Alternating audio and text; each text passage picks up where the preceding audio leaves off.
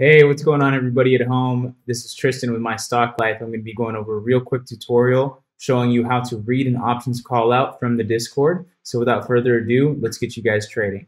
So first thing that we're going to do, we're going to be going over to Discord here.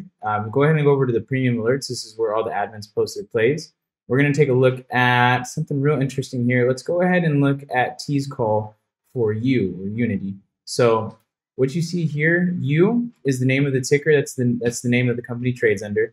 July 16th is the date of expiry for the contract. And then the number next to the date here is the strike price or the break-even price. And then at the number is going to be the premium paid or the price paid for the contracts. And remember, with premium, there's a 100 multiplier because every contract equals 100 shares. So every contract purchase actually costs $150. So keep that in mind. So what we're going to do, go over to Thinkorswim.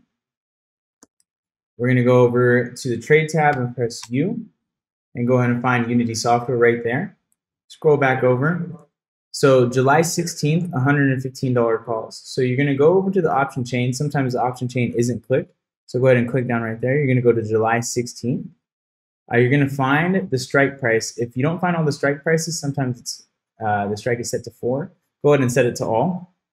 So left side is calls, right side is puts. We usually play calls, so make sure you keep that in mind. T picked up the $115 calls at $1.50. So if you go over and find the strike price of $115, they're still going for about $150. So if you're going to want to purchase this, you're going to click on the ask. It's going to show a little buy icon right there. It's going to come down right here. You can choose however many you want. Trade according to the size of your portfolio and follow risk management. To place this trade, you're going to go ahead and press confirm and send. You're going to see how much available cash and balance you have right here. And then you can go ahead and click and send it. If you're going to look to sell the call, you're going to click on the sell, but we don't really recommend that you do that. Know what you're doing before you're selling calls. And then the same is over here. If anything in purple is in the money, anything in black is out of the money. So you look at the inverse right there, left to right. So without further ado, that's exactly how you place an options call out. You can do this time and time again. Let's go ahead and take a look at another one.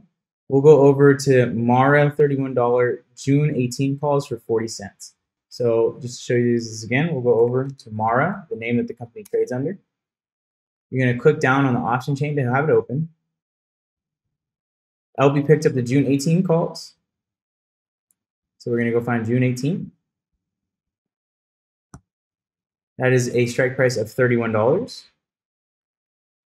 And he got them for about 40 cents, so he is up on his calls right now. So if you wanted to buy these, you're going to go and press on buy.